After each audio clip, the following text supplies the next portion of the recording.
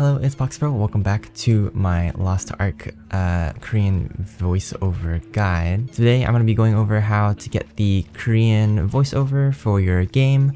Right now it is in the English default state for the NA or global release, just so that I can kind of show you guys the start and end result.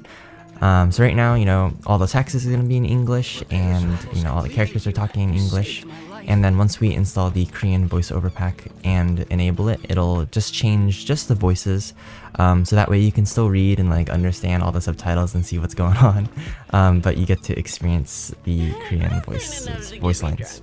So now that I showed you guys how the game normally is, I'm going to go ahead and show you how to actually get the pack.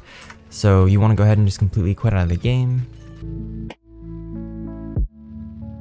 Alright, so you want to go ahead and make sure the game is completely closed out. Sometimes it can be still running in the background a little bit, so you just want to make sure that it's completely closed, because if the game opens or is opened, then there's a chance that the Korean VO pack will actually glitch out a little bit and not install all the files properly.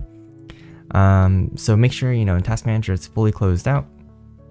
And then you just want to go to your library, go to Lost Ark, and then you can go to store page, and then you can scroll down to the DLC section right here, and then you can click on the Korean VO pack, and then from here you just hit the download. And then once you click download, it can sometimes launch Lost Ark, and that's what we don't want, so you actually want to go ahead and quit this. Then you want to go to my library, make sure Lost Ark is quit out. I don't know why it's finicky like this, but yeah, it does kind of cause some glitching if you try to install the DLC and then the game launches. I went ahead and task managered Lost Ark just to make sure it's fully closed, and then I'm gonna go here to properties, and then I'm gonna go to the DLC. And in this case, you might have it unchecked, but if you want to just make sure to get a full install, what you do is you uncheck it, and then you let it patch, and then you recheck it, and then it should do a full clean install of the DLC, and that should limit the amount of glitches. There are some known glitches and some audio bugs, but the team is currently working on it. From I think their Twitter, they tweeted out about it, so hopefully they get those fixed soon. But for now, it should work for most things if you get a clean install. Alright, so now we go back to properties, we go to DLC, and then I reselect it. And then yeah, there we go. I was waiting for the update. So now it's gonna do the fresh full update. And you can see right now Lost Ark isn't launching, so that's what we want. Now that that's done, we pretty much have a really good clean install, so now we're gonna just launch the game. So now that we are back in game after installing the pack on Steam, you just want to go ahead and go to your settings. You can use escape or just the settings button and then game menu. And then you want to go to settings here, audio, and then right here it'll say select voice language. You should now be able to go to the drop down and see Korean.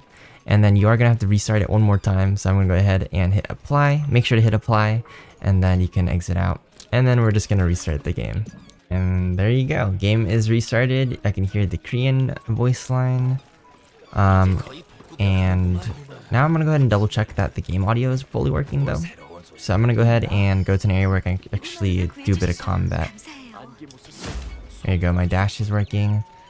The bug I was having was, so my audio is working, which is good. Before I installed the voice pack and did a clean install, it was really glitched. A lot of audio was missing and it just felt kind of empty.